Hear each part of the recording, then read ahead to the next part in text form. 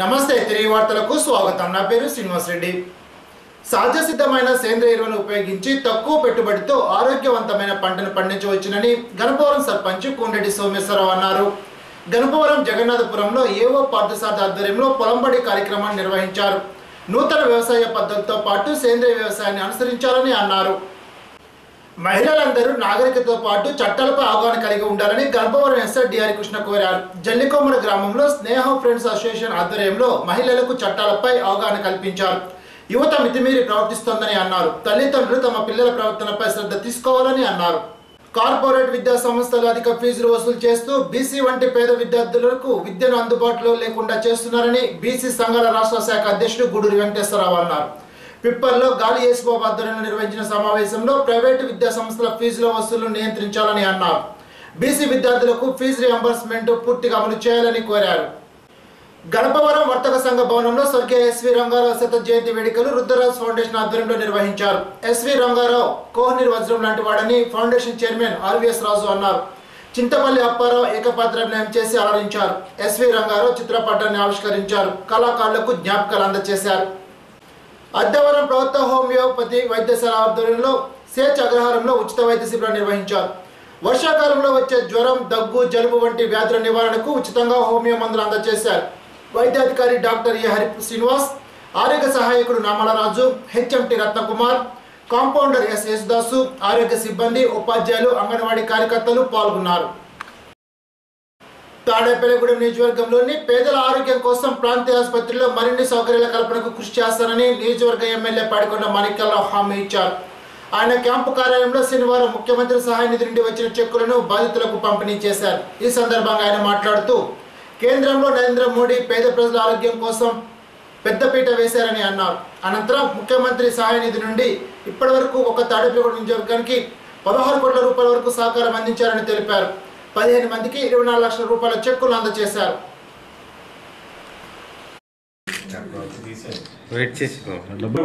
Hotels, lodges, pan షాపులు ఇలా రకరకాలగా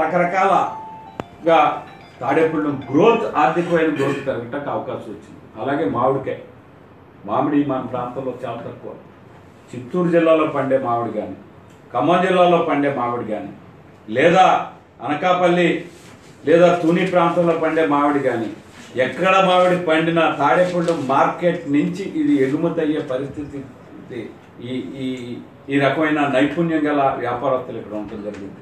ద్రాక్ష, వెల్లుల్లి, ఇవాళ ఎండుమిర్చి గుంటూరు జిల్లాలోనో లేదా పల్నాడులోనో పండే ఎండుమిర్చి ఏదైతే ఉందో ఇవాళ ఎండుమిర్చి తాడేపల్లి కేంద్రంగా ప్రపంచవ్యాప్తంగా ఎగుమతి అవుతూ 1, 2, 3 స్థానాల ఎగుమతిలో ఈ ఎండుమిర్చిలో తాడేపల్లిను సాధిస్తుందన్న విషయాన్ని నేను మీ ద్వారా ప్రజలందరికీ కూడా తెలియజేస్తున్నాను.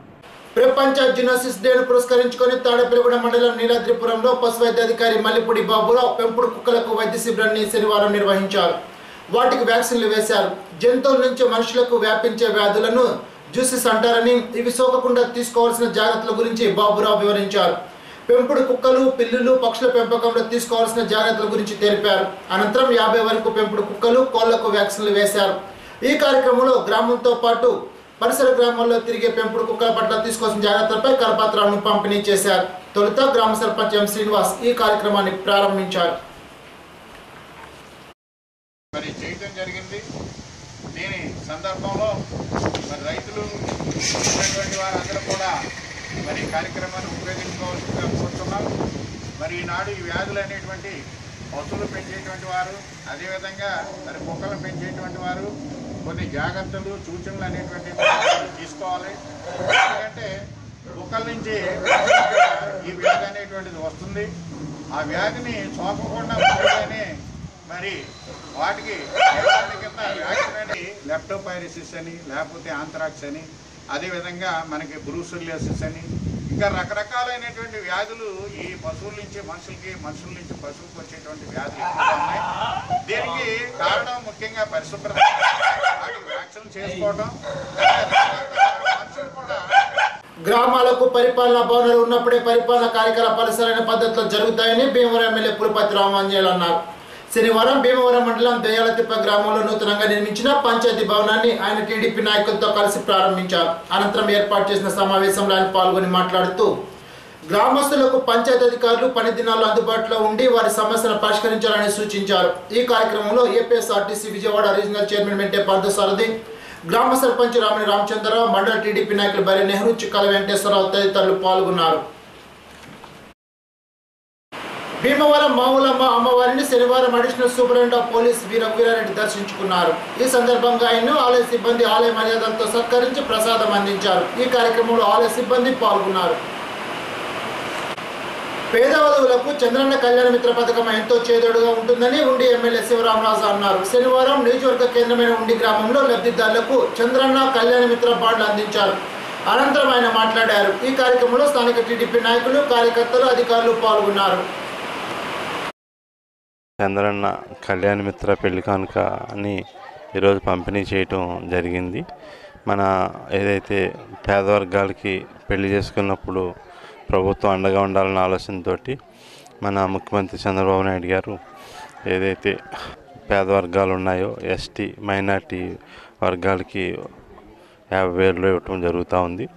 అదేవిధంగా ఎస్సీ వర్గానికి చెందిన వారికి వివాహం కానుక కింద 40,000 ఇవ్వటం జరుగుతుంది. బీసీ వర్గాలు వివాహం చేసుకున్నప్పుడు 35,000 రూపాయలు ఇవ్వటం జరుగుతూ ఉంది.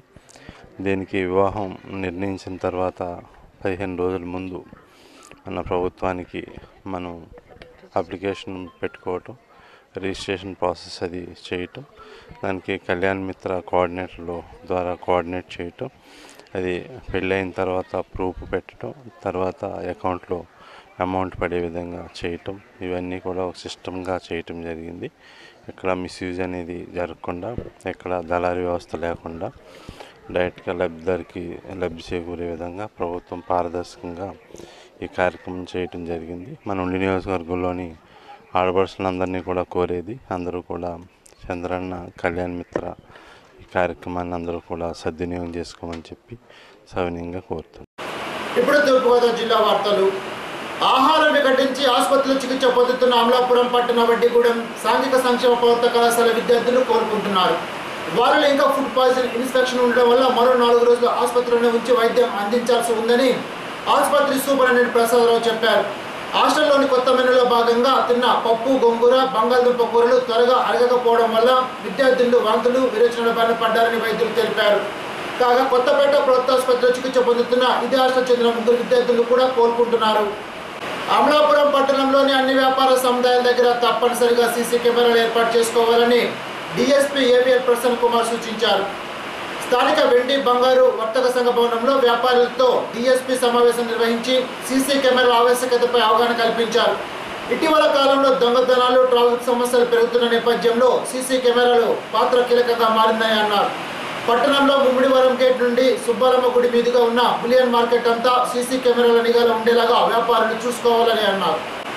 పర్యావరణ పరిరక్షణకు అందరూ బాధ్యతగా స్వీకరించాలని, వన సంరక్షణకు అందరూ పాటుపడాలని అమలాపురం పట్టణ సర్కిల్ ఇన్స్పెక్టర్ వై రామకోటేశ్వరరావు సూచించారు. అమలాపురంలోని విద్యానిధి పాఠశాల ఆధ్వర్యంలో పట్టణంలో వన సంరక్షణపై అవగాహన ర్యాలీ చేపట్టారు. అధిక సంఖ్యలో విద్యార్థులు పాల్గొని మొక్కలు నాటి వాటిని సంరక్షించడం ద్వారా మానవాళికి జరిగే మేలు వివరించారు. అంతకుముందు పట్టణ పోలీస్ స్టేషన్ దగ్గర సిఐ, ఎస్ఐలు సిబ్బందికి విద్యార్థులు మొక్కలు అందజేశారు. ఈ నెల 14వ తేదీన రాజమహేంద్రవరంలోని రాజీవ్ గాంధీ కళాశాలలో జియో సంస్థ క్యాంపస్ ఇంటర్వ్యూ నిర్వహిస్తుందని కళాశాల ప్రిన్సిపాల్ ఆర్జేడబ్ల్యూ కెనడీ శనివారం ఒక ప్రకటనలో తెలిపారు.